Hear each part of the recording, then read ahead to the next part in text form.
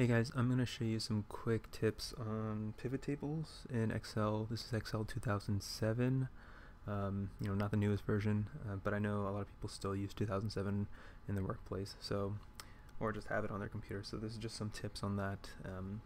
I believe a lot of the information can transfer over into 2010 as well. So I'm just going to get started here. So I'm going to show you how to create a pivot table. This is just some dummy data I have here. And the way you create a pivot table is go to Insert, Pivot Table. It would automatically select the data for you. You have to make sure that all your columns have some header, otherwise it won't create it. You'll get an error. So just click OK. It's in a new sheet. So some of the cool things you can do, if you know how to use a pivot table, you know your row labels and your columns. If you add anything into either of these, you get a unique set of information. So in here, if you look back in the products, you have like duplication. If you put it in either the row or the columns, you'll get the unique number. So if you want to get a unique count, that's one way to get a unique count of something. That's not what I'm going to show you. So one thing I'm going to show you here is something that's common. You have some empty values here. These are actual zeros in the data where this particular region doesn't have any information for this product here. So one way to get around it, instead of manually entering information in after you copy the table somewhere else, is you right click on the data, go to Pivot Table Options, and you'll get this box here, this input box. If you just put 0, or you can put any number or any text, but I would recommend putting 0 in there, so then you can work with the number and it will populate zeros in those spots for you. Another thing you can do in this, if you use the pivot table, you probably already know this, but you can filter your values by a top number. So if you want to filter your products just to see like the top 3, you can filter that by just clicking values and then getting this dialog box and clicking OK, and that'll give you your top 3 values or your products or whatever's in this row column. Another cool feature is if you want to figure out what's the top value across within each of these regions, you can just move this into the row label and it'll give you the top 3 values for each of those regions. And you can adjust that. If you want to see the top 5, you go back to value filters, top, and then just change it to top 5. And it will adjust based on that. You can see that they're not the same, but if you again want to see it across regions, then you just put it back in the regional side.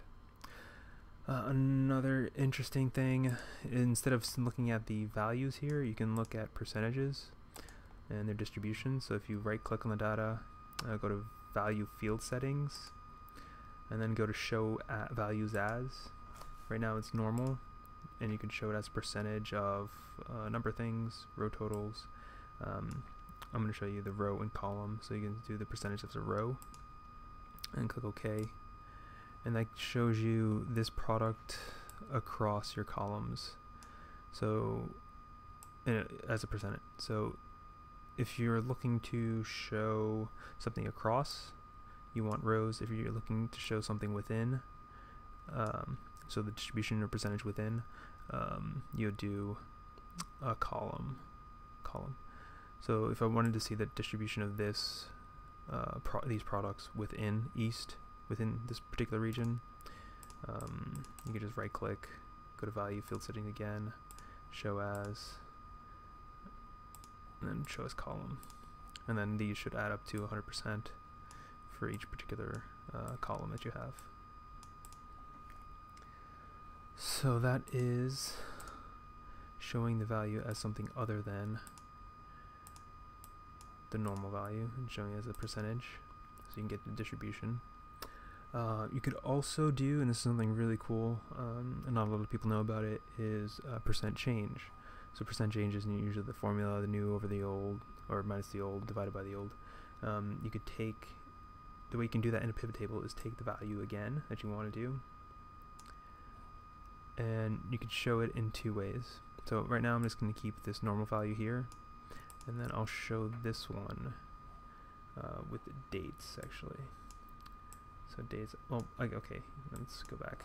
Before I do that, I'm going to show you how to group dates. So with dates you can actually group the information So right now I have just a bunch of dates. If I want to get like quarterly data or yearly data without having to change the initial data that I have, I'll just go to group or pivot table options, group selection, select these three. You get a whole bunch of options to group your data by. I usually select all three of them so I can just use them, and then boom, it groups your data by year, quarters, and month.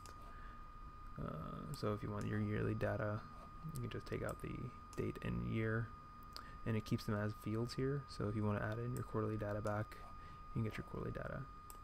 I'm just going to use the date to get the months.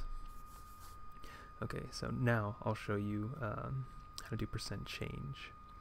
So you can do percent change by going to fields, value settings, show as, and then do percentage difference of or from, and then you'll click on the date and then do previous, and that will give you the percent change. Now you probably want to see the values in there as well, and what you can do there is you could just take the value again and put it in the list, and that way you'll see both the raw value plus the percent change at the same time, which is pretty interesting and saves you a bunch of time doing calculations. You can get it across your variables here. And if you don't want to see these two funky names, you can just right click, field value settings, and then change the name up here in the custom name to be something like total sales or something.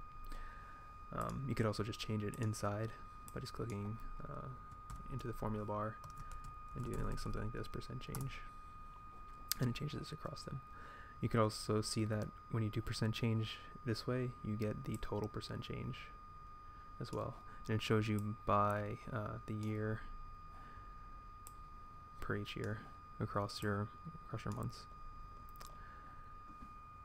So that is grouping. We did percent distributions, percent change, replacing zeros, and one last thing I'm going to show you really quickly is so we already grouped dates, but you can also group other things.